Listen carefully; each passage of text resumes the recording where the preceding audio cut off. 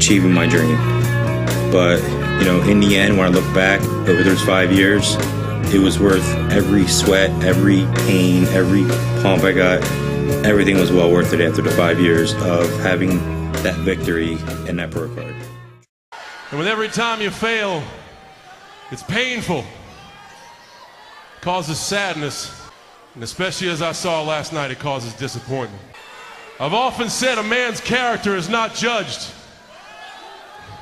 after he celebrates a victory, but by what he does when his back is against the wall.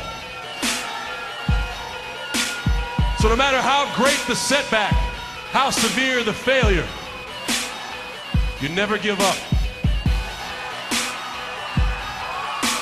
You never give up. You pick yourself up, you brush yourself off, you push forward, you move on, you adapt, you overcome,